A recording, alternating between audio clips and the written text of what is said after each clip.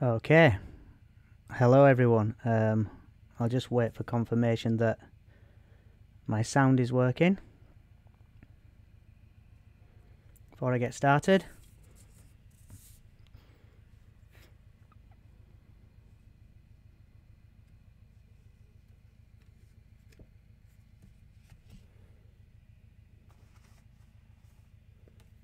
Excellent.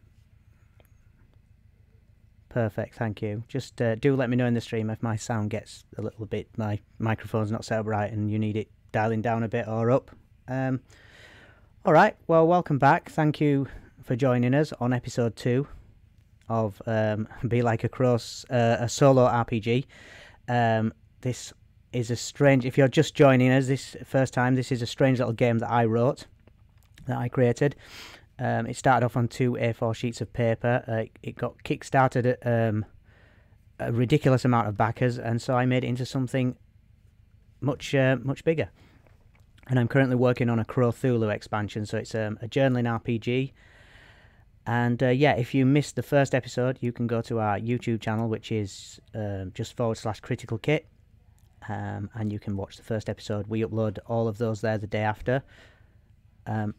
You can also catch up with some other things I do. So a couple of times a month, I create I do a stream where I play a D&D one-shot that I've written. We've got one on there, Macbeth, a murder mystery that I wrote and played on Saturday. Excuse any background noise. I've got a motorbike going in the background. And yeah, sorry about that. The other thing is that what else do we do? Oh yeah, and on Tuesdays I've started doing a world building session. So that's, if you're interested in world building in RPGs or D&D, that's a lot of fun to join. We're doing it interactively, so I'm kind of shepherding the construction of the world, but everybody in the chat is throwing the ideas in and they're all going into the world, so that's a lot of fun. So far we've got a tavern and a village. That's also up online now, so you can watch that and see where we got. Okay, let's get started with this, because I'm pretty excited about today, because last time we ended, I was about to level up, so I will level up, but I'll just do a quick recap of the story. So I created a fledgling rook called Edgar, whose nest was in a ruined church. We were playing in the gothic crow setting. Being the scrawniest of his siblings, Edgar was thrown out of the nest at a very young age, which is not uncommon with crows. Whilst rummaging for fresh insects and worms amongst the shattered pews, he meets a small rabbit named Barbara. Barbara explains that she is a magician's rabbit, but a rival magician cursed her with blindness. That's something I've added since the last session we did, because I was just narrating it, but once I start writing it, I get a few more ideas. So the thing is, in order to get her job back, Barbara has to get her eyesight back, because she's been cursed by a rival magician. So she's explained that on her travels she met a squirrel who told her about a magic locket in the haunted woods, which is going to be the dead forest down. I don't know whether you can see that. Let's just have a look. Down here in the far corner of the map. Edgar, wanting to prove himself better than his siblings, agrees to help Barbara and tells her he will return soon before flying south. He's not in flight long before he notices a murder of crows performing a funeral for a fallen friend in the reeds of an expansive and treacherous bog. He lands and helps them with their ritual, and as thanks, their elder, the old crow, offers him a gargoyle's finger. As Edgar flies off on his mission to find the locket, Edgar carries on his mission to find the locket, but as he does, one of the crows catches up with him, offers him another quest to search for to perform a funeral for a dead badger. They'd seen the dead badger on an island somewhere on a lake.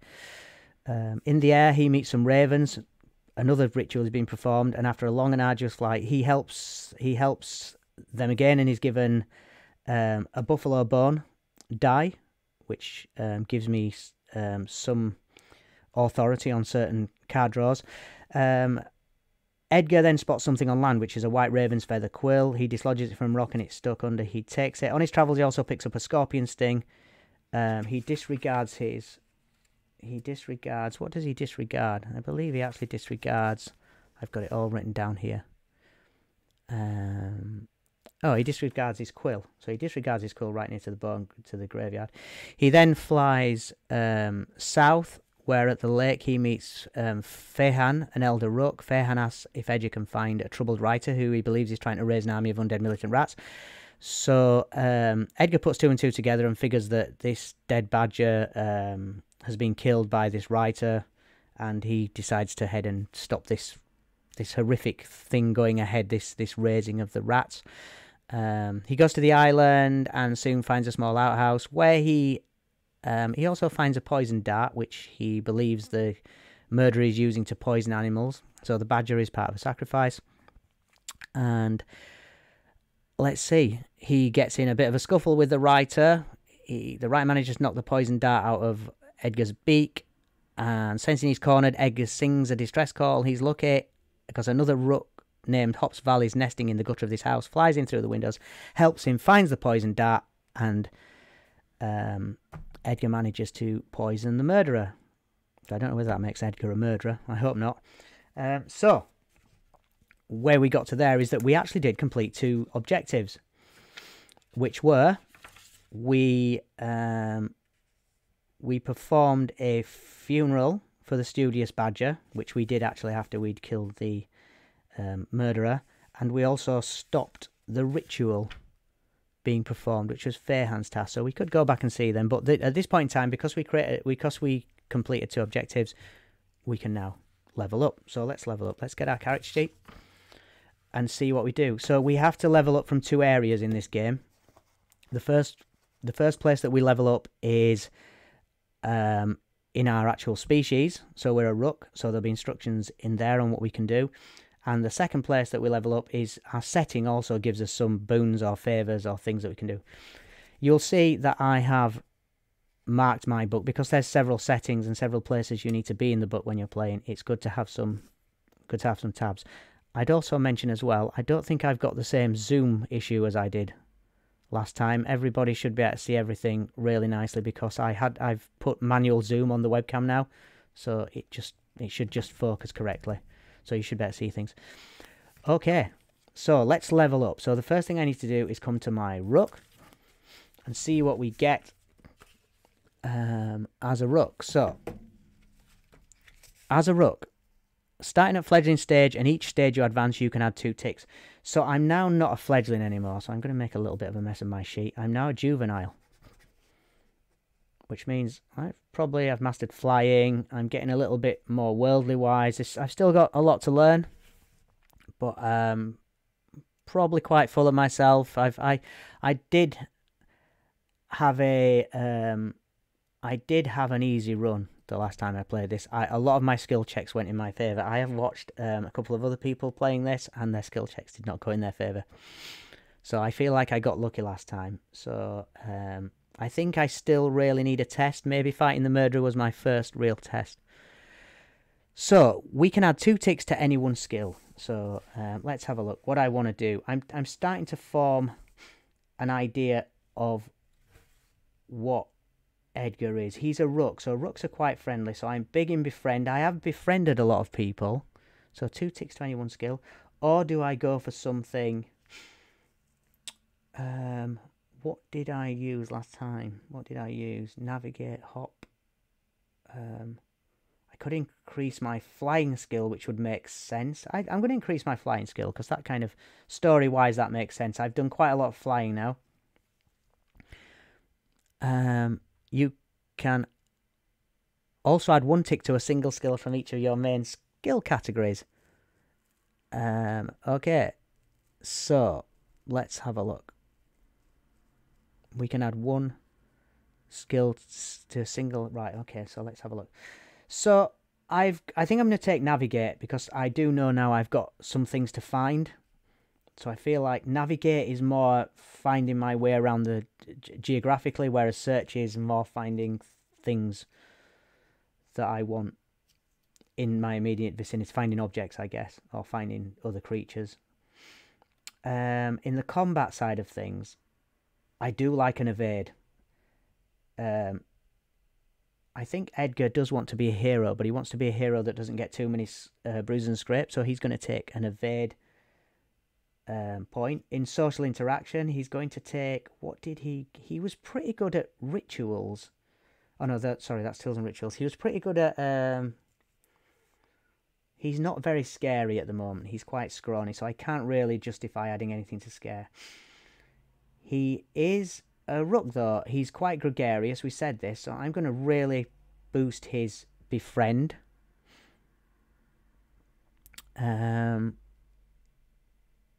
Let's have a look.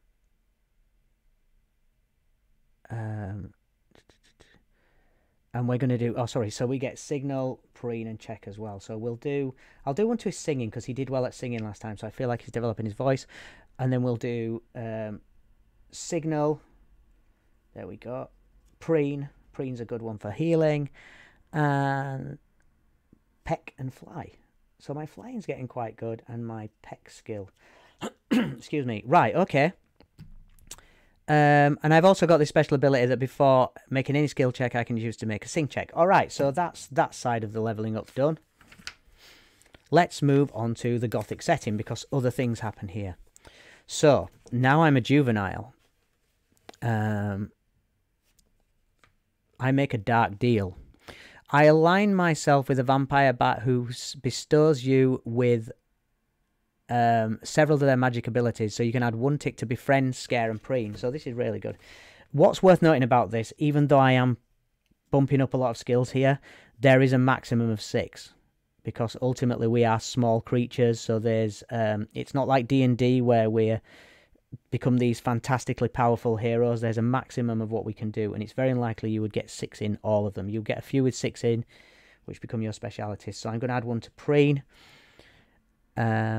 Befriend, and I get a little scare there. I mean, so I guess we have to oh, we get something else on this as well. That's quite cool. So I guess we have to befriend, scare, and preen. So befriend is really, I'm nearly maxed out on befriend, which is fine, because I didn't want to be a fighter. Okay, so the vampire bat will also instantly appear, giving me aid and granting me 2 attacks on subsequent rounds. So I can forsake my attack. So I'm going to write that down in the front of my book. I've got a section here where I just like made a little scratch pad, which tells me a few things. So what I can actually do is, instead of an attack, and I'll flesh out the story of how I met this vampire bat in a second. Instead of an attack, I can make a... What am I making? Do I have to make a check, or can I just call upon this thing? You see, I wrote these rules, and I still have to refer to them. They will instantly play, granting you 2 attacks on subsequent rounds. Okay, in combat turn, I just call on them, so there's nothing to do. I can make a call on them. Okay. And I get 2 attacks for the rest of that combat on my turn. Okay. And plus get 2 attacks. So let me just have a quick review of what I've got, then I don't forget anything. So I'm looking for a locket with a torn photo. So I've also brought Barbara's objective. I completed 2 objectives, which leveled me up. I now have to complete 4 to get from adult to juvenile, so I don't think I'll finish everything this session. And also, I'm quite tired today. We had a very early morning this morning, so I'm going to see how I feel. If I can do the hour-and-a-half session as normal, I will do it. I might jump off a bit earlier. Okay, but that is good. We've got that, so I can call. So I've got 2 things at the moment I can do. I can call on, because this actually works, because I did say at the beginning I was quite a gregarious creature. I can call on other rooks in the area to help me out with things, which I did last time when I was in a bit of trouble. And now I can also call on a vampire bat to help me, but only in fighting scenarios. Okay, so let's play. I'm going to say that story-wise, I've just So I have just finished dispatching of this murderer. I also met Hopsval, the rook, who helped me. Now I see, as Hopsval's communicating with me, I see a fear in their eyes, and they suddenly just quite quickly say their goodbyes and fly off back up to their nest. And I get the sense that there's something behind me, and indeed there is. I see a pair of red eyes in the corner of the in the sort of corner of the gable sort of roof of this outhouse that I'm in. I get quite scared. In the Cthulhu expansion that I've got coming up, there is actually a brand new rule for fear, so that's interesting. So I would use it, and I might even, once I've released that, I might actually add it onto this session, because it can be used in the other settings. So, oh, I've also got 3 injuries. I forgot about that. I did have quite a tough fight last session, so there's a few things, there's a bit of housekeeping I've got to do here. Anyway, I fear for my life, and I'm about to try and fly away when I feel almost like a hold on me, a grip, and yet nothing's got hold of me. And I hear a voice in my head that says, "Do not run. You are fine." And I look around and I feel myself being drawn to this creature. It looks like a bird to me. And then I realise as I get closer to it, it's hanging upside down. So this bat, this vampire bat, which I don't know what a vampire bat is. I just think it's a strange kind of bird, or a flying mouse, or maybe even one of the undead rats. Yeah, I still hear its voice in my head. I'm expecting any moment it's going to attack me, but instead this bat tells me that it's grateful that I managed to get rid of this murderer, this dark magic presence that had invaded its territory. It's a bat that's lived a long time on its own. It's happy on its own. It feeds off some of the wildlife around here. A human is not. A human is way out of its league. So yeah, this bat is thankful to me. It's also thankful that the army of undead rats didn't get raised, because that would have been a real threat to it. And it thanks me and says that if ever I need to call on it, I can call on it, although I do sense that there may be a price to pay in the future. So we shall see if I want to do that. And as such, its eyes dim and it vanishes back into the darkness before I can even ask it its name. So let's see, would I ask it its name? I think I'd want to get out of there, because the other side of this is Barbara's still blind. Barbara the bunny is still blind, back up in the graveyard. So we need to head south, and we've also got a lake to go across. So I'm going to say I've taken all my turns on land, so I am able to just take off. That's fine, and I'm going to do that. So the way this game works, if you haven't played it before or haven't seen it, it's like some other journaling games. It uses a deck of cards. Now when you start a new session, you are allowed to shuffle the cards. Last session I used all of my jokers. So there are 2 ways to play this game with jokers. You can keep a record of what jokers you have between sessions, or you can play Procuro mode, where between sessions you put your jokers back, and whenever you deplete the play deck, you also put your jokers back. So it kind of gives you almost a time limit. You're forced to use your jokers at certain times. That's the Procuro hack, though. I'm not using that here. Well, I kind of am, I guess. I'm putting my jokers away between sessions, but anyway.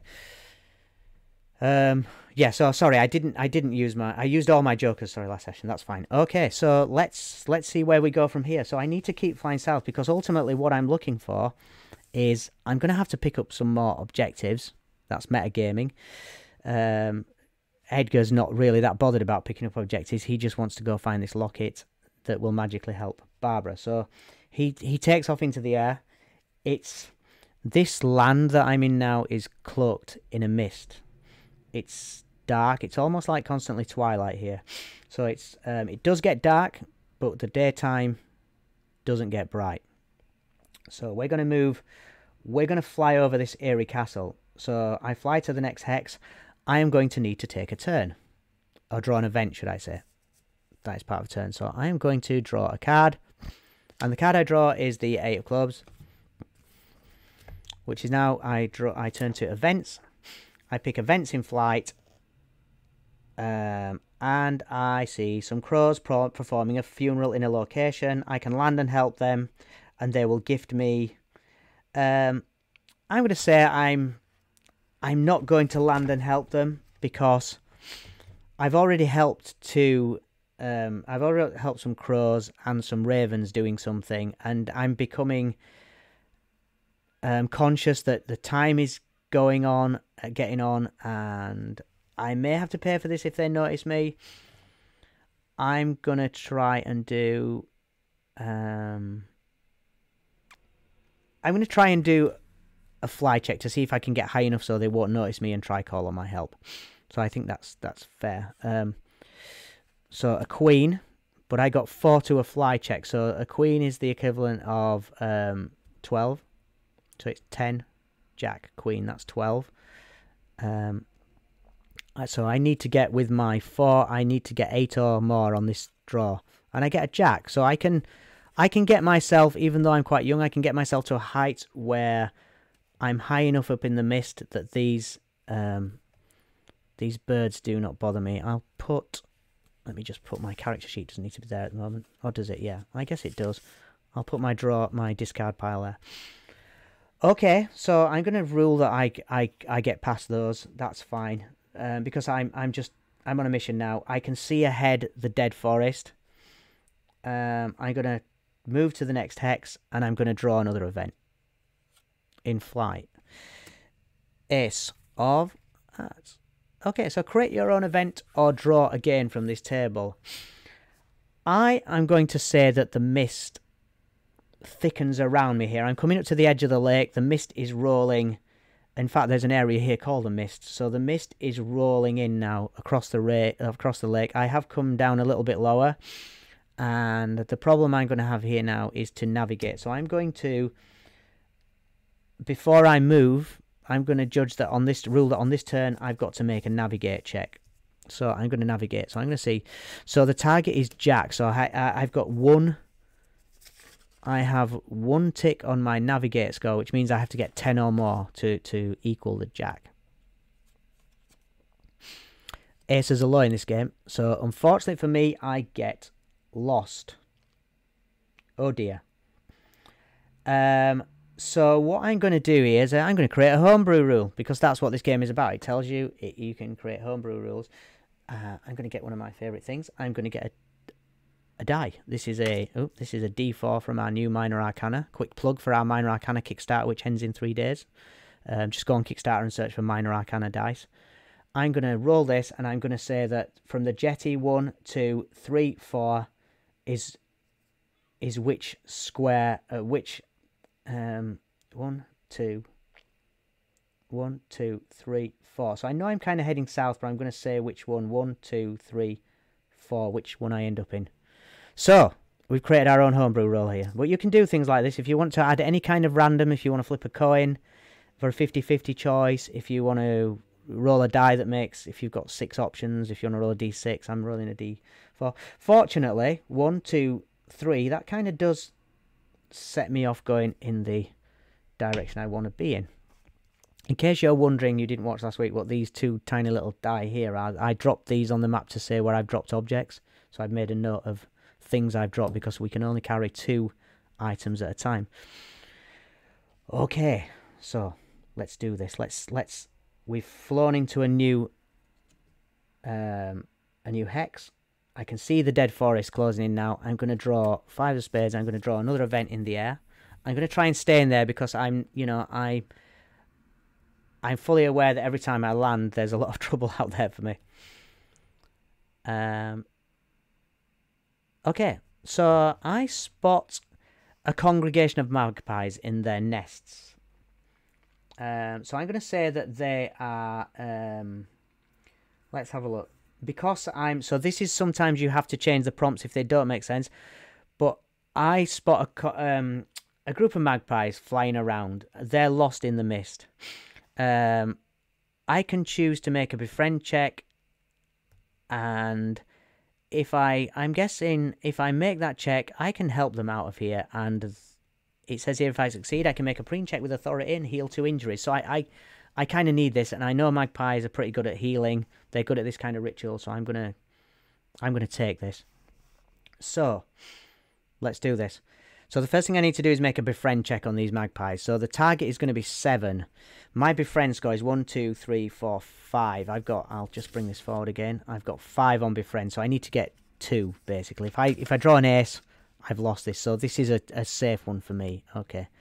So I got a 9. Brilliant. So that means that I fly up to these magpies. The magpies are very standoffish, and they don't really want to know me, but when I tell them that I know which direction they need to go in because I've just come out of the mist, I can help them.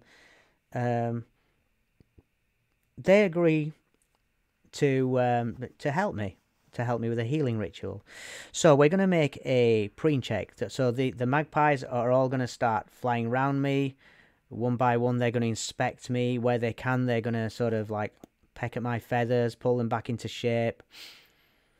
Let's see what happens. Preen check coming up. I got to get a 3. And... yeah, so I've got for preen, I've got 3, so there's no way I can lose this one, so I'm not actually going to draw. So that's lovely. That means that I can get... I'll just cross those out now. So I've only got 1. I saw someone doing this. There's someone else who does a stream of this, and they actually put the ticks in their book, which seems a lot better idea than using the character sheet as you're going along. But you know, this is fine for now. I'm going to put a cross in that one, actually. So I've got 1. Or laminate. I have actually got a laminate card. Using a laminate card would probably be better. Okay, so the end of that turn, I managed to heal a wee bit. That's good. So I'm heading on for the forest because I've still got an objective to get. I've still got to do this. So I'm heading down. I'm coming over land now. And the forest is looming up upon me. I'm going to take another check in flight, which is a Queen of Diamonds. Oh, no. Okay. So, it starts to rain torrentially. I'm going to have to land because this rain is buffeting me about. There's a lot of sort of high wind up here. I thought I was a good flyer. I'm really getting my first test. I've been very lucky with the weather so far. So, I am going to... I'm going to make a search check for a place to shelter. And then we'll see where we end up. So, firstly, I need to make a search check. Okay, so I'm going to make a search check. So, I have to beat 5. That's my target. And I get a 6. So, I make my search check. So, I can descend onto land. So, I have to take my next 2 turns there. But also, it's a location.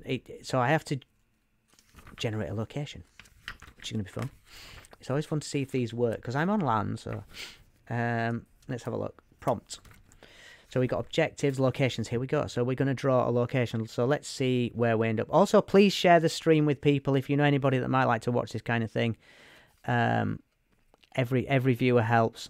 So, King... And we can all have a lot of fun following the story. So, King of Spades... The clock tower of an isolated country church. Okay, so there is on the edge of this river lake, the banks of this lake, there is a church. I guess there's also a small village if there's a church. So there's an outcrop here. So let's give this place a name.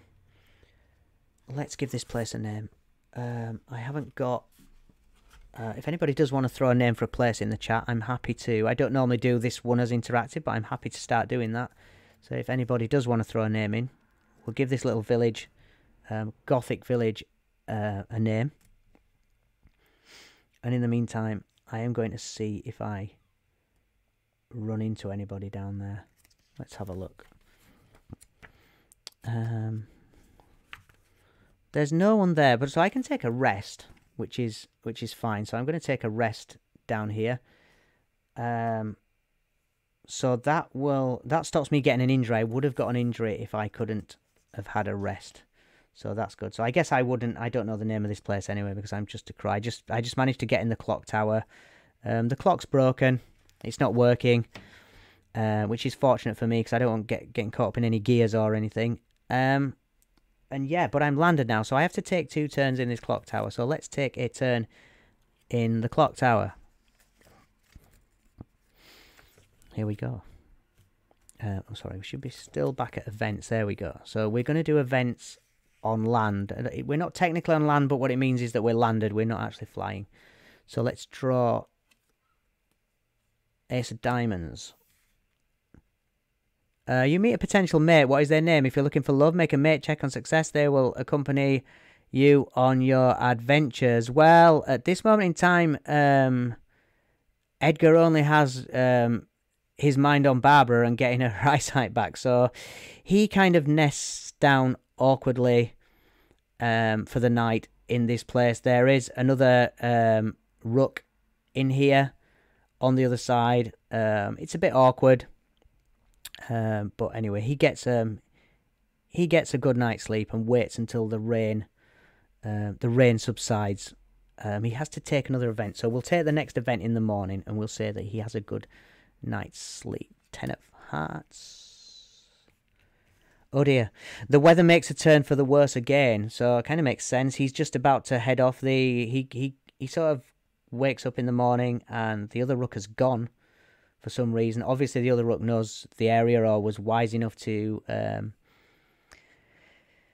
see the rain coming. Bit rude though, not telling me. But then again, I didn't really speak. I suppose I was being a bit standoffish myself. If you're indoors, ignore this prompt and draw another. That's fine. Okay, so I can just take another turn here. King of Hearts. Okay. Create your own event or draw again for this table.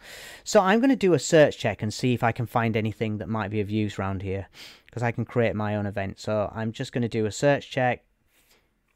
See if anything's of any use around here. So let's do a search check. So the target for this search check is 8. To see if I can find anything. I draw a king. In which case, let's go get an object. Let's go find an object. So we can go to the objects table. So one of the things about this is once you've played it a few times and you get comfortable with it, you don't, or if you've played D&D before and DM'd, you don't have to wait for the prompts to tell you to search for objects. If it feels like something you want to do and you're on land, especially on land, you can have a little search around. You can see what you find. If you want to rule that an object is lodged somewhere, then you can make a use tool check to dislodge it, or if you want to rule that you need to do a search with a penalty, or if someone's another creature's helping, you can do a search with. So you kind of get better at games mastering this for yourself. So we're going to draw an object. We're going to find an object. The object we find is a King of Clubs. Oh my word. Okay, we have found a locket with a torn photograph.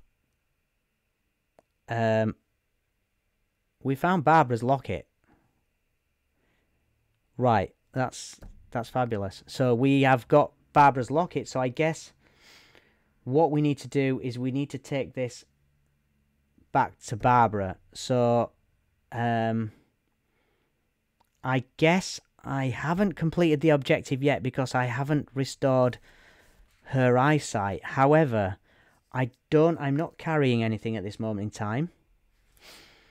So I'm just going to write down what's happened here. So I meet a vampire bat, just so I've got a note. I meet a vampire bat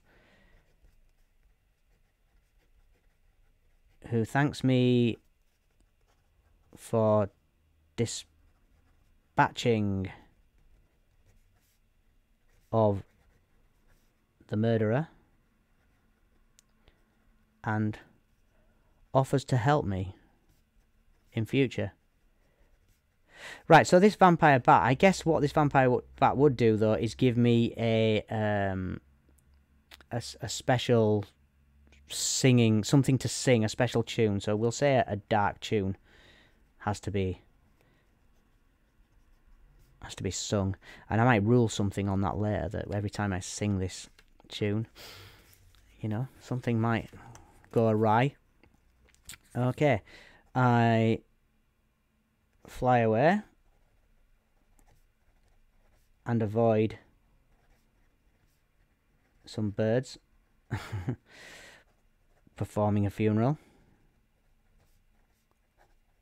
because I've done funerals, and you know, the other thing is I'm going to get a reputation for just doing funerals, and I don't just want to be flying around doing that. I've got things to do. I'm going to put there, I need to help Barbara. Should I call her Babs? I can call her Babs. Babs the bunny, that's fine. Saves right now every time. Alright, so I fly away. Good. Alright, so where are we go? What are we going to do now? So I fly away, we come to the... we hit bad weather.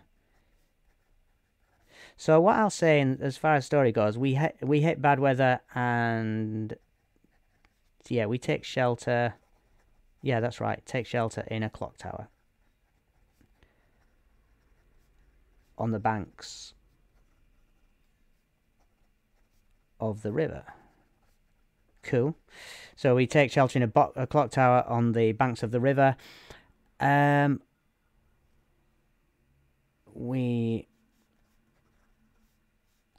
an awkward encounter with another rook. There's an awkward encounter with another rook. And right, let's see. But we search. In the morning we have a look around. In the morning we look around, and hey, we find the locket that Babs needs. That worries me, because how was that locket? That locket was supposed to be in the forest.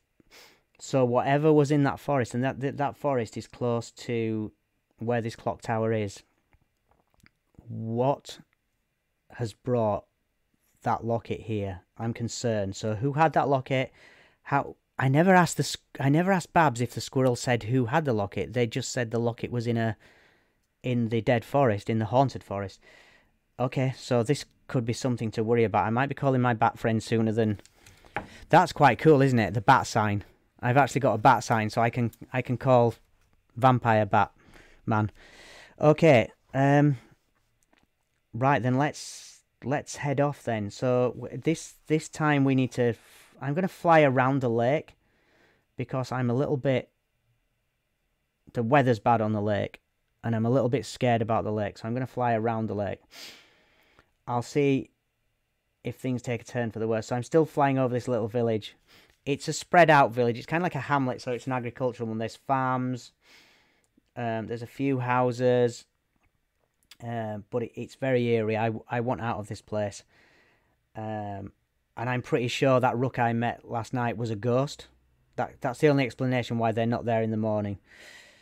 I'm going to put ghost question mark after my encounter with that rook.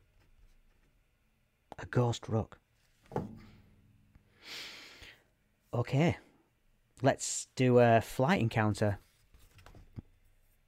Alright, just give me 1 second. Right, flight encounter. Back to encounters. Event, sorry. Not encounter. Right, let's draw an event in flight. Oh, 2 spades.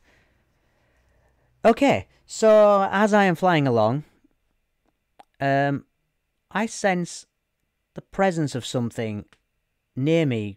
It's at this side, and I turn and look, and it's gone, and then I sense it at the other side of me, and eventually I manage to catch an eye on this thing, and it's a very chirpy, mischievous jackdaw.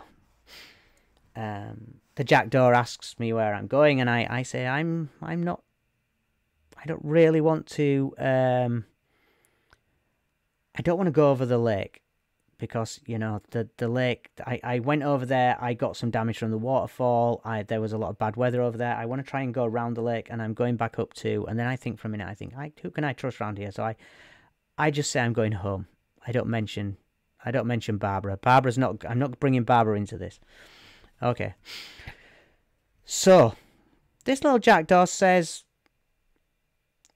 that it can accompany me and maybe help me out for a little while. Not for long because it has to get home. But it's happy to just give me a little bit of a hand. I reluctantly say yes. I'm gregarious. But I do feel a little bit, after meeting the vampire bat and the whole incident with the undead rat situation, I'm feeling a little bit, this is my first time out in the world. I didn't know all these things existed. I thought everything else just looked like me, a sort of little small scrawny black rook. So I agree, but I'm going to be a little bit cautious. Yeah, so I can go on to the next hex. So I'm going to fly around, and I'm going to draw another event in flight. Here comes another event in flight. 4 of hearts. As we are flying, we come across another bird in flight. It's a magpie. The jackdaw, in its cheeky, it's sort of cheeky characteristic, asks the magpie if it's stolen anything good recently, to which the magpie responds, you do realise that's a little bit of a stereotype. You know, we don't actually steal things. If anything, crows are probably bigger thieves than us. It says, however, if you are on the lookout for anything, I can tell you where to find something. Not far from here. So let's see what it can tell us how to find. I do have stats for this magpie, but I'm not going to fight it, okay? I'm not going to fight a magpie. Right, so let's see what this magpie tells me we can find. And then the jackdaw can help me find it. So, the jackdaw tells me I've only got 1 slot left as well to carry things, because we can only carry 2 things, and I'm currently carrying, scooped over my neck, I've got the locket with the torn photograph. Maybe I should have a look at the photograph as well in a moment. Anyway, let's see what we find. 4 of diamonds. We don't find that because that's Cybercrow. That would have been very strange. He said there's a poison dart. Okay, so in my mind, this instantly brings back memories of the murderer, the poison darts. He's been round here. Okay. So I did see a little boat on the lake, so I'm figuring out the murderer, who I have now dispatched, with one of his own poison darts. I'm figuring out the murderer has been around these areas. I'll tell you what I'm going to rule. I'm going to rule that the poison dart is empty, though. It's one that he's used. But I might stop and pick it up, because I know there's scorpion stings around here as well. There are scorpions in this area, so we could maybe fill the poison dart with some of the scorpion stuff, and it might come in handy. It's going to be a bit of juggling around in objects. But, yeah, I'm going to land. I'm going to land, because I have to take 2 turns on land then. It's a bit annoying, but I'm thinking the poison did me good last time. So I'm going to get... so let's have a look. So I meet a jackdaw. I'm actually just writing off the page, off the screen here. I meet a jackdaw who is way too friendly and offers to help me for a short while. We then meet a magpie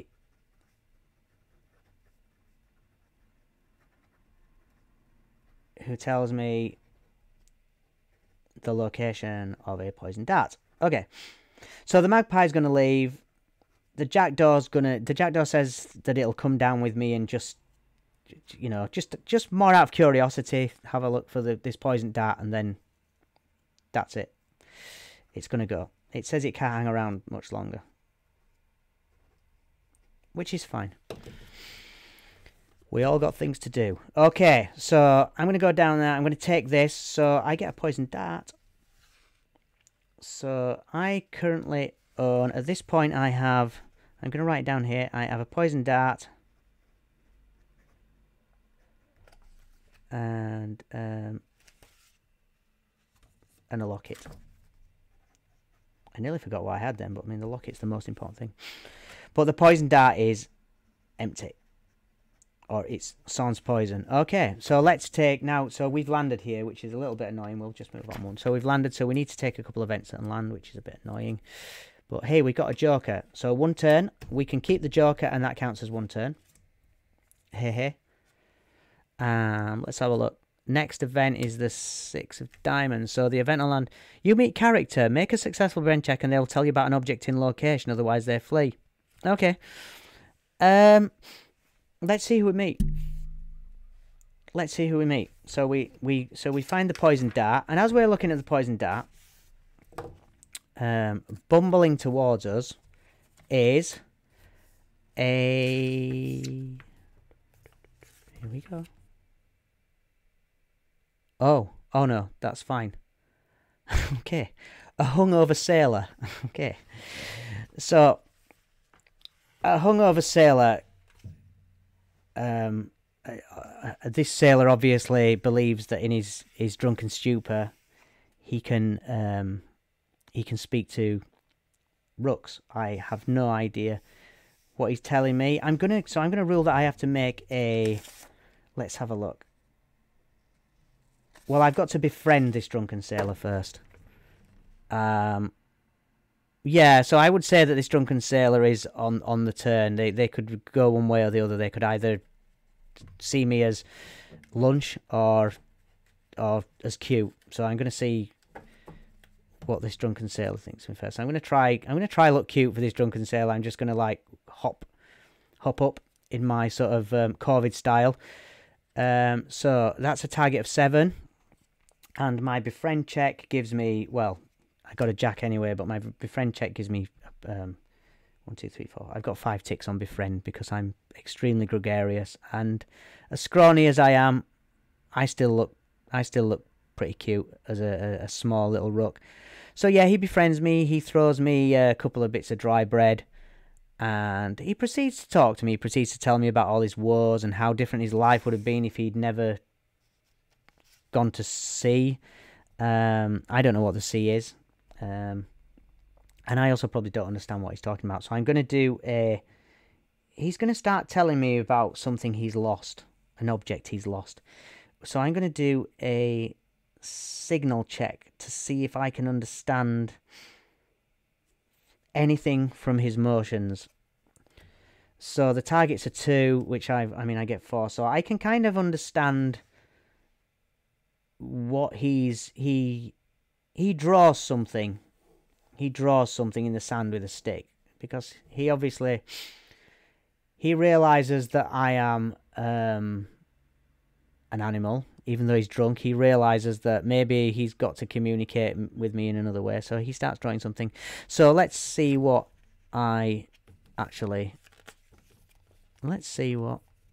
object he draws. He draws a... Oh, this... Yeah, okay, so this is quite fun because he does do a drawing, but this could be a complete misinterpretation by me as far as I'm concerned, because I haven't seen much in life, but I do know I've seen a badger, I've seen a bunny, I've seen worms, I've seen a rat. So to me, it looks like he draws a bag of rat's whiskers. That's a bit weird. On the prompt it says weird, they must have some kind of use. So I mean, I don't know what to make of that. I think he could be drawing anything for me, but I feel like he's drawing a bag of rat's whiskers. So this is the weirdest. This is the first human I've met, and this is going to be... I don't think this is a good representation of humankind, or maybe it is, I don't know. But I make a mental note as a crow that I should probably avoid humans if possible, as friendly as I am. So, let's take another event on land.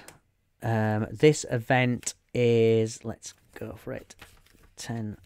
So we get another event on land, and then we can... I'm going to take off after this one. The weather takes a turn for the worse. If you're indoors, ignore the prompt to draw. Otherwise, make a search check for a place to take shelter. I'm going to make a search check for a place to take shelter. That's a shelter. That's a 3, and I get a 7. So that means I don't even need to check my stats for that. That's fine.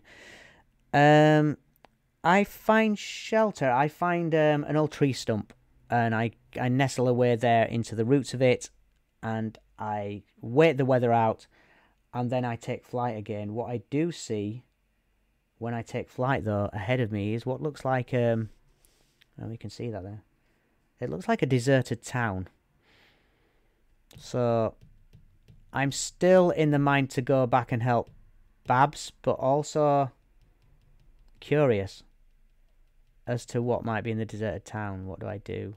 No, I'm heading back to Babs. I need to complete an objective. So let's go back. Let's try and restore her eyesight. Yeah, so we're going to take an event in flight. So let's do that.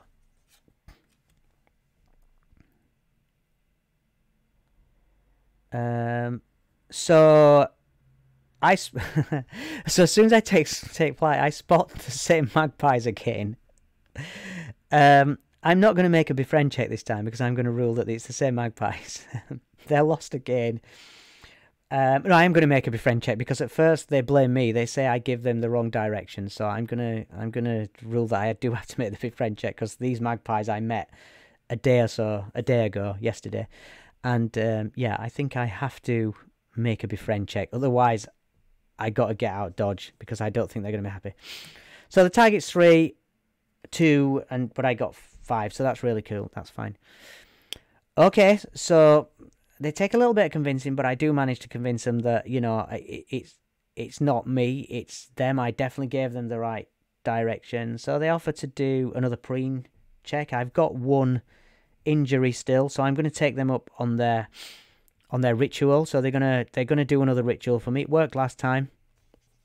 So I got to do I got a queen, and preen I've got 3, so I need to get 9 or above 8. So the preen check doesn't work. One of my injuries is going to take a little bit more healing. It's not something that, you know, a couple of sort of like tugs on my feathers from a magpie are gonna help straighten out. I need time for this one to heal, but that's fine. I'm going to carry on in flight. I'm going to draw another event. Let's see where we get to. 9 of spades. As I am flying, something comes hurtling towards me in the breeze. Literally, I don't even hardly get a chance to duck from it. I got to make an evade check. 10. My evade score's 2, so I need to draw 8 or more. I draw 10.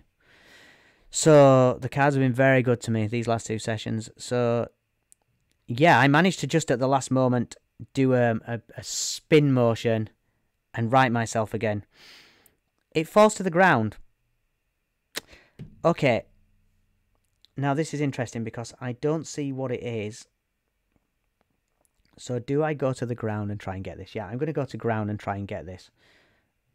So I'm going to land and I'm going to try and get this object. I want to see what it is.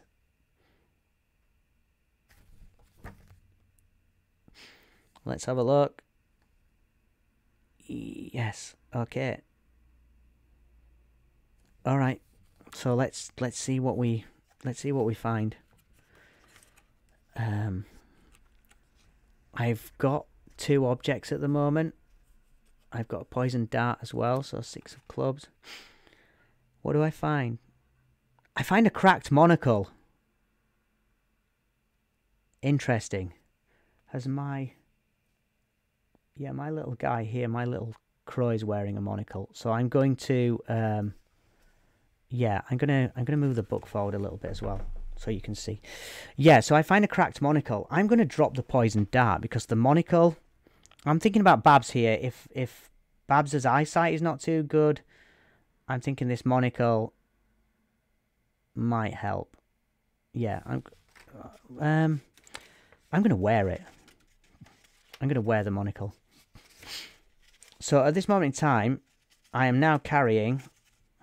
So I'm going to have to drop the poison dart. I'm not even going to mark where the poison dart is because it's empty. So I'm going to say I find a monocle. So let's have a look. So I find a monocle. It's cracked though. Is that any good? What could I use it for? I guess I can make search checks with authority while I've got it. Okay, well, you know, I don't realise that, but I will next time I try to use it. So I'm going to underline search because I get to make search checks with authority on my character sheet. Fantastic. Okay, so let's take another turn on land now. So we are skirting. I'm sorry you can't see that well. I wonder if I can zoom out a wee bit. And maybe I'm zoomed in. Might give you a little bit more. There. Now that's better, right? That's definitely better. So I can move that back. There we go. Okay. So I am now here. I'm heading up to here. So I'm flying my way around the river. There we go. I can just probably zoom out a little bit more. Oh no, that's focus, sorry. Just get that back in focus. I can zoom out a little bit more. That should be okay, I think. Right, okay. You do need to play Be Like a Crow quite a lot of space. I have seen people playing it on Roll20, so you can do that as well. Alright, so let's do this. Let's draw. I guess I'm going to take off anyway. So let's draw another event. I've nearly done this pile. Let's have a look. So, next event. This is an event in flight. Let's have a look. Events.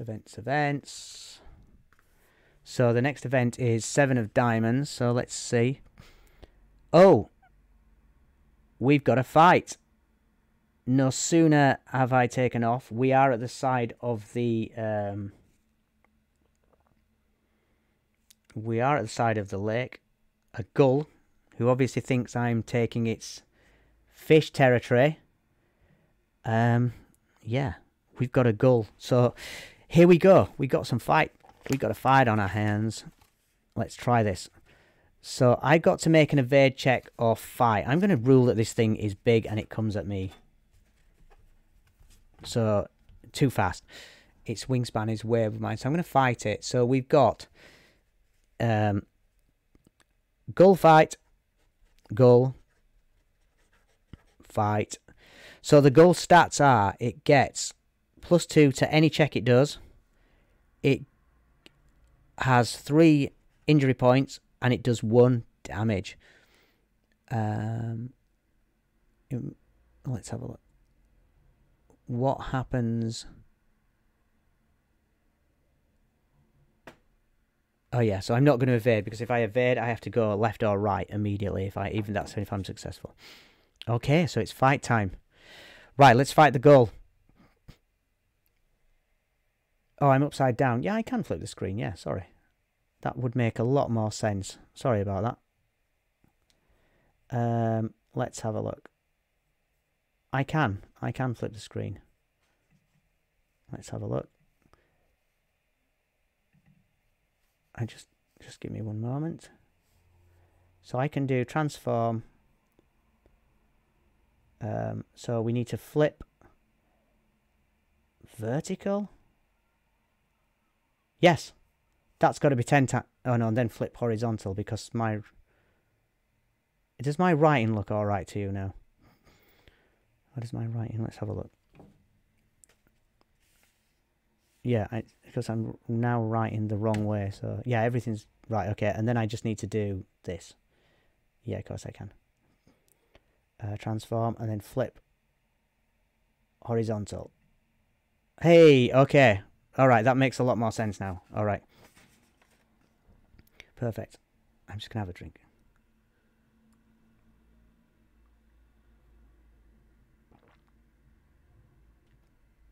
There we go.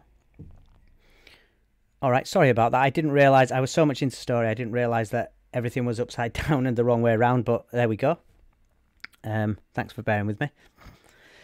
Alright, so please, if ever you're watching and something looks wrong or something's not right, just shout. It's fine, I can sort it out on the stream. So the gull fight, let's do this. So, fortunately, I see this gull coming towards me, but I am going to get the first attack. So in Be Like a Crow, you always get the first attack. So I'm going to take a peck at this gull. So I'm going to just literally try, but the only way I've learnt to fight so far is by just diving like an arrow at something. I did it at the murderer, and I'm going to use that technique again. I'm just going to literally just bring my wings in tight and just head straight at this gull like a dart. And I, okay, so I get 6, and his evade score is 8 plus 2 is 10, so this gull evades me. And it's now going to be the gull's attack. So the gull is, wow, turn 13. So the gull just pulls back, wafts its wing, and hits me really hard and sends me flying. That could do some damage to me. I've got to try do my evade check to make sure I don't get hurt. 5-7, so it does 1 injury to me. So yeah, I'm going to say it bends my wing slightly, which hurts, so that's going to make it a bit harder for me to fly. Oh dear.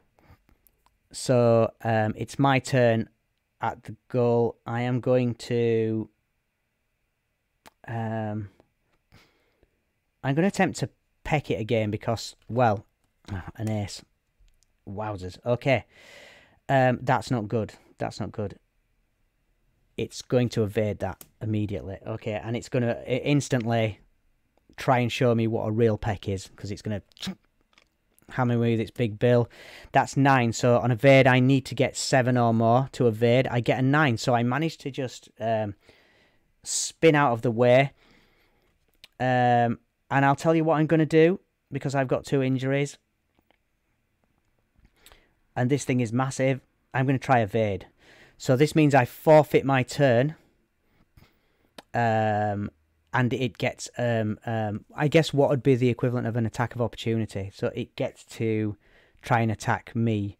So it gets to try and beat my evade now. So it attacks me. So that's a joker. So there's 2 ways of ruling jokers. If you're playing Pro-Crow mode, the joker is an instant hit for your enemy. Otherwise, you keep it and you draw your next card.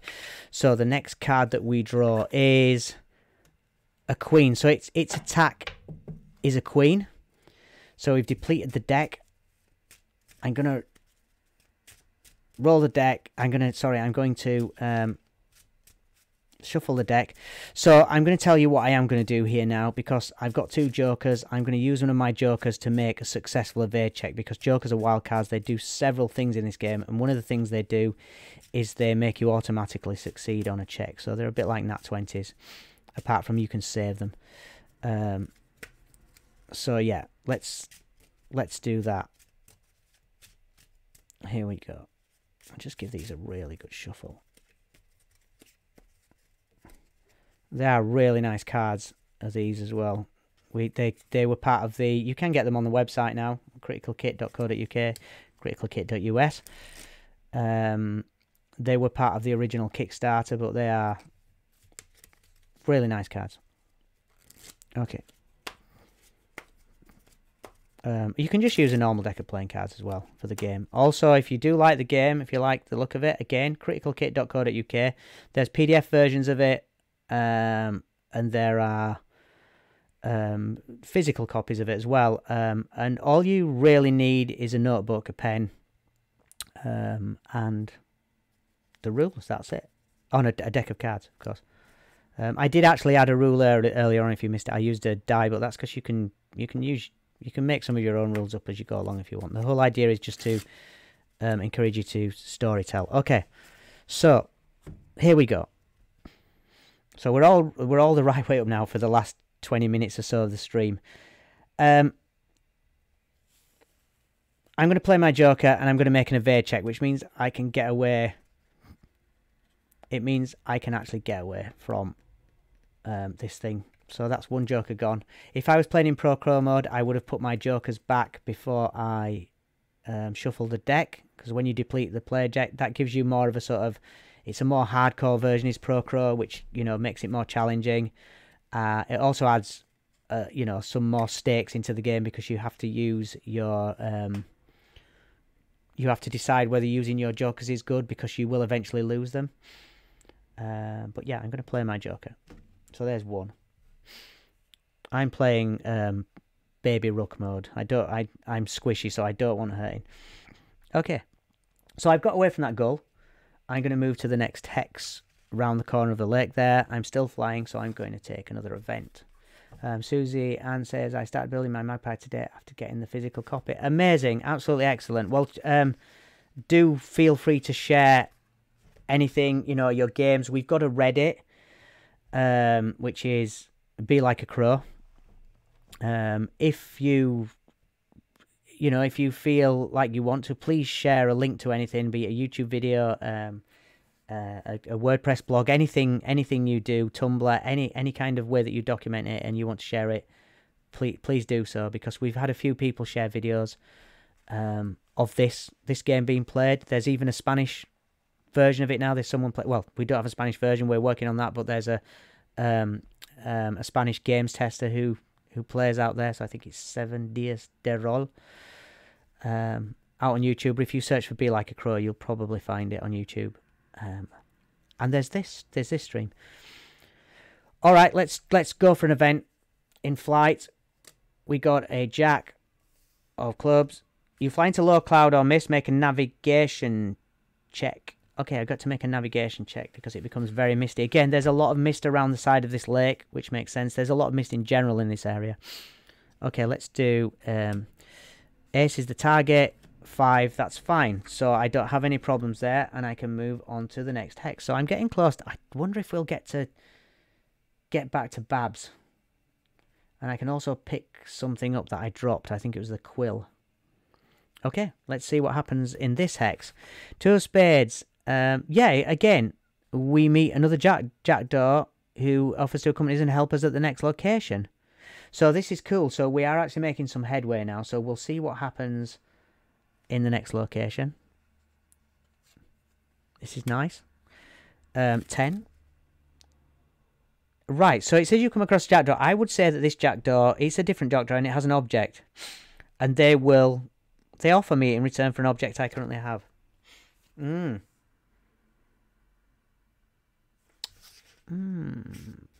I want to give my monocle away? Well, let's see what object they've got, because I guess I need to know whether I'm actually even interested in what this jackdaw's got. All right. Queen. This jackdaw has got a scratch silver baby rattle. It's shiny and it makes noise.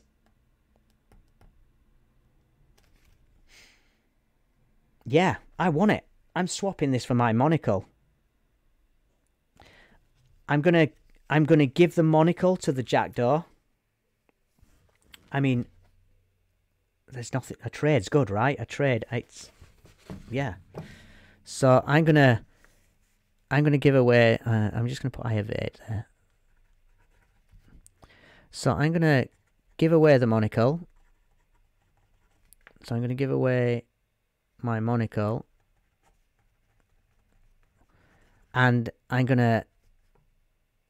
In return for a scratched baby rattle. Yeah, because I actually know what you can use this for anyway. In the game, you can use this to put an enemy off by shaking it. So, yeah. Oh, did I leave the gargoyle's fingernail up there? I think I did. Yeah. Okay, Queen of Clubs, let's see. Yeah, shake this rattle in place of a combat attack and make an evade check with authority, and you can flee without actually taking... You can just flee. You don't have to... You don't get an attack of opportunity, so to speak. Okay, so that's cool. So I've swapped to monocle. I've done a little trade. whilst I'm on my way back to see Babs. So the next one I move, 8 of spades. So next event in flight is 8 of spades. This is another crows performing a funeral. I'm going to do the thing I did before. The same group of crows. They're not doing very well, these crows. They're sort of moving around and they keep getting injured. This could be related to something that comes up later on, though, because there could be a reason these crows are... they might be fighting to save a village or anything. There could be something going on, a big battle between rival crows. I'm going to fly past them. Target of 6, 7. Okay, so they don't notice me. Whew, that was close. Great. So I feel bad about that now. I feel like I should have probably helped them, but anyway. Okay, so we're probably going to get to complete the objective, helping Babs get her eyesight back. So 4 of spades. A tailwind gives you haste. Advance immediately to the next hex. This is beautiful. Okay, so we're only two hexes away from getting this locket to Babs now. We should better do it. Famous last words. Okay. 8 of hearts. A sudden gust of wind knocks you sideways. Make a fly check or drop one object you are carrying. Oh no. Okay. Do I play my joker? No, I want some stakes, so I'm going to make a fly check. Oh no. A king. So my fly skill is 1, 2, 3, 4, so I need to get 9 or above. 9, 10, jack, queen, king. Yeah, I need to get 9 or above. Alright, I've got to get 9 or above, otherwise this tailwind is going to knock me and it's going to cause me to lose an object. I got an 8. I needed 9. Alright, so here's how I'm going to do this. I'm going to get a coin. This is another chance for me to plug the minor arcana dice. I'm going to grab a coin from the minor arcana dice. You can get these on Kickstarter at the moment. In fact, we've got 2 or 3 days left. I'm going to grab a coin because I'm going to see which object I drop. Okay, so I'm currently carrying a scratched baby rattle in a claw, and I've got a locket round my neck.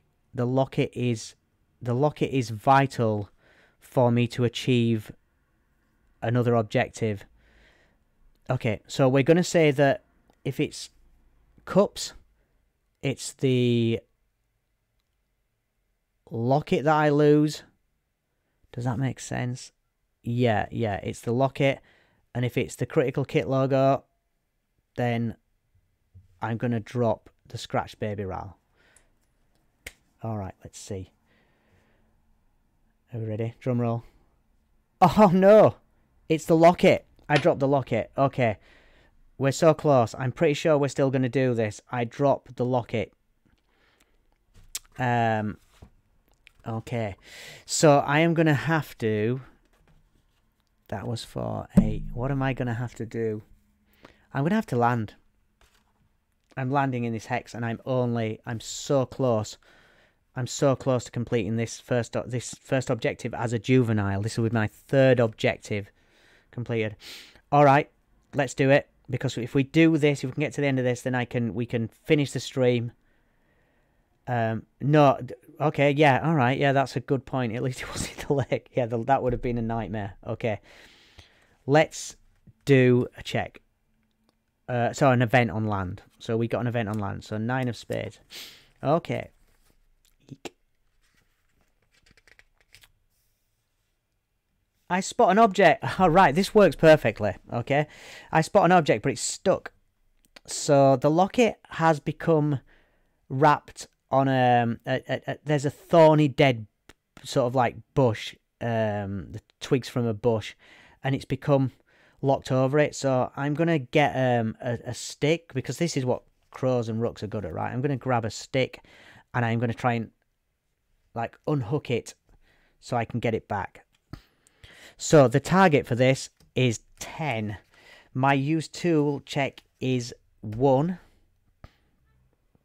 which means I'll tell you what, I'm going to play my joker and succeed. Okay, so I'm gonna unhook this, so I've got my locket back. I have to take another turn on land though, so I kind of, what I do is I get a twig in my mouth, and I manage to pull it up this sort of bit of old dead bush that's just sticking out of the ground, and I then flip it and it slides all the way down the pole and over my head and round my neck again. So I've got the locket back round my neck.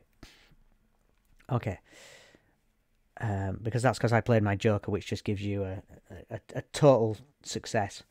It's kind of like a nat 20. Alright, so on that note, let's get on with the next turn on land. My next turn on land, this tracks. You know what? I'm hungry. I need to make a search check for my favourite snack. Tell you what. What is my favourite snack? I mean, I'm a corvid. I think I think magpies are the worst. Anything's their favourite snack. I think I probably prefer worms and insects. So I'm going to have a little look around for a cucaracha. So let's do a search check. So the target is a queen. So my search skill, I got rid of the monocle as well. I got 1. Oh, no, I don't get search checks with advantage anymore because the monocle's gone. I got 1, so I need to get a jack. No, which means I'm hungry. So all my checks are made with penalty. So at the end of my next turn, I can make another check. I can fly now at least. So I can fly. So I'm going to fly. So I'm going to take off. So I take off back into the air again. I don't know how far to fly, but it's obviously flying's a lot quicker for me. I'm going to move up 1. I'm going to take 1 event, then I'm going to land, and we're going to see Barbara. Okay. 3 of spades. You spot an object on land. To obtain it, you need to land and take 2 turns. Well, do you know what? I'm going to ignore this, and I'm just going to fly and land straight in the church. So I'm back where I started the game last session. I'm going to land, and I'm going to see if I can see Barbara. I do a quick check, an ace, but I get 1 on, so whew, that was ridiculous. I got a 2, but an ace is low in this game. I spot Barbara. She's in a corner, and I take her the I take her over the necklace, the locket, and I give it to her, and she puts it on, and nothing happens, and she says, "You have to sing." So I'm going to do a sing check. 3, 10, because I'm good at singing. I do sing, and as I'm singing the song, this sort of white milky sheen that's been over her eyes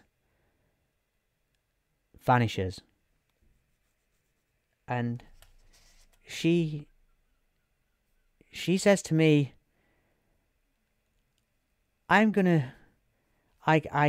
know how I can ever repay you. I'm going to head back to the village, and I am going to go back to my magician, and this is it. Maybe one day you can come and see the show. If you're passing, you can come and help. But now I can see I can make my way back, and I tell her that if I could help her, I would help her, but I'm too small. I can't carry her. She's way bigger than me. But she says that's fine. But she also tells me that she knows of something else I might be able to help with. I'm going to generate another objective, and then that objective is going to be where we end the session. So, oh, I'm also going to pick up, I've given her the locket, so I'm going to pick back up, before I generate anything, before we finish, we will write down what we have. We completed the objective, a white raven's feather quill.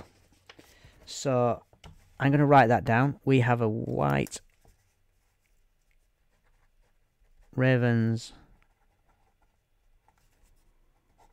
feather quill, which I believe I can write in the sky with, which is pretty cool. And we have a... I've still got the scratch baby rattle, right? Because I didn't actually drop that. I dropped the... We have the scratch baby rattle. Okay, cool. And yeah, let's see what Barbara's objective is before we finish. This will be the second thing that Barbara's asked me to do.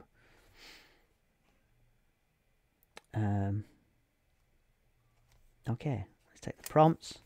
We're going to generate an objective. 7 of hearts.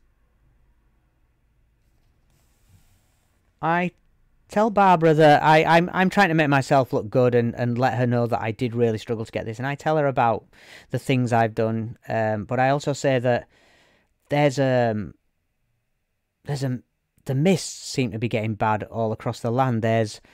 When I was on my travels, there wasn't a lot of mist when I started, but the mist felt like it was slowly creeping in, and it wasn't getting much better. And around the lake, it felt like it was crawling into the lake. She says that she has heard a rumour that a certain character, we're going to find out who that character is now before we finish the stream. Oh, interesting. A jilted groom. A jilted groom is causing the mist... Dark magic being cast by a jilted groom is causing the mist to spread across the land. She says that she believes that they are in... let's find out what location they're in. They are in the sewers beneath the city. So let me write this one down. So...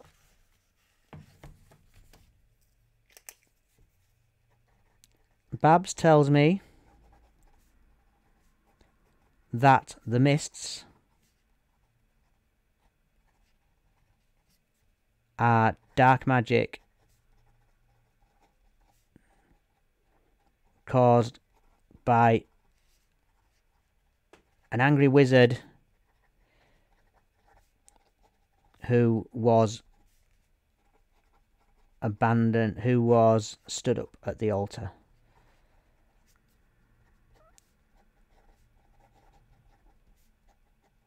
He wants everyone to pay for his misfortune. He doesn't sound like that good a guy to be with anyway, really. He wants everyone to pay for his misfortune, but apparently the rumour is that he has a source of his power, and if someone can take the source of that power from him, the dark mists will cease to be. Shall we find out before we finish up what that is? Because I've got a feeling that I'm going to be the rook for the job, whether I like it or not. You know, I've impressed Barbara thus far, so I may as well carry on now. The object. Let's do one more draw for the object. 5 of clubs. The object is a bobbin of golden thread. A bobbin of golden thread is the source of his power. I'm sure we can put some story, something related to the wedding around that. It never runs out.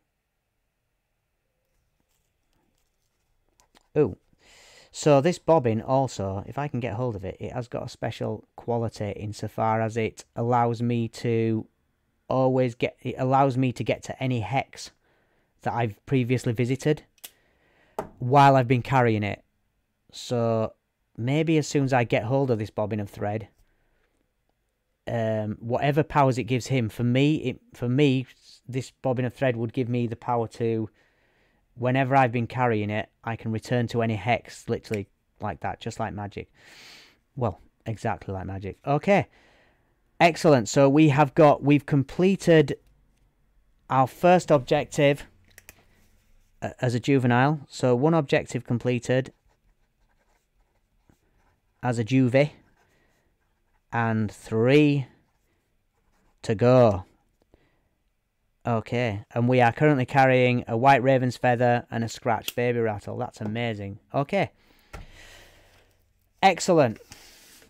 Yeah, so that went well. Sorry that everything was upside down for a big chunk of the stream.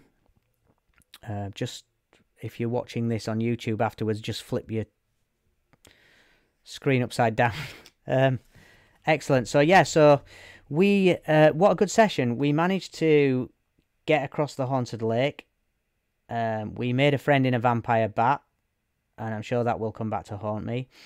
We met quite a few other birds as well on our travels. Did notice that there was a lot of mist creeping across the land.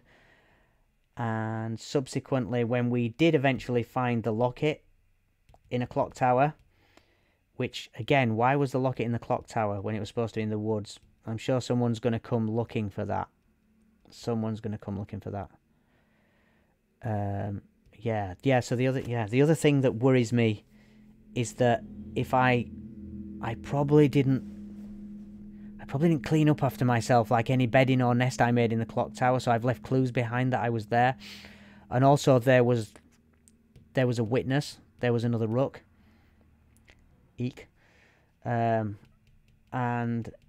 yeah, I made it back though. I got Barbara her locket. I completed that objective, and now Barbara's quite disinterestedly told me what she believes is the reason for the mist. But the bobbin she told me about, actually, if I'm going to travel about a lot around this area, that intrigues me.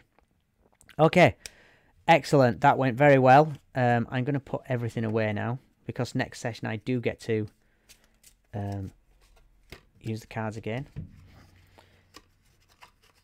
I put my little dice away. Yeah, so please, if you enjoy the stream, please just or if you're watching this on YouTube, please do join us next Thursday at 7 PM BST. That's 11 P Pacific time, because that's the only reference point I know.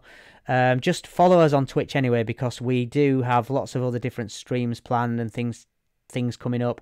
And I also do an interactive world building stream where the people in the chat build the world. It was really fun. We did our first one. We created the tavern at the center of the universe. We are going to work out from that. Go watch the first one of those on YouTube. It's a lot of fun. We created an amazing bit of lore around it. And yeah, just please follow us on Twitch. Then you'll get notifications. And if you viewing us on YouTube, please just subscribe. Hit the notification button, because we do a couple of streams a week, and then a couple of times a month we're going to do one-shots, and hopefully maybe later on start a D&D campaign. So listen, thank you very much everybody for joining me, and I will see you next time. Goodbye.